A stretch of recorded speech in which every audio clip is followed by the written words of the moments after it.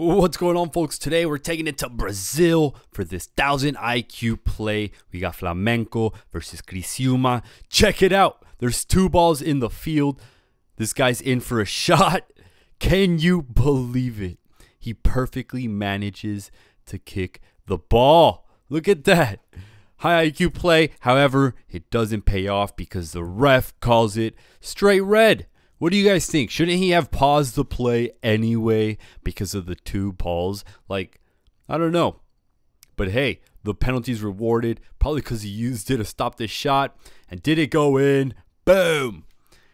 He slots it right. He gets a goal to win it 2-1. Interesting celebration. But let me know what you guys think about that one. Make sure to drop a like, comment, subscribe. See you guys in the next one. Peace!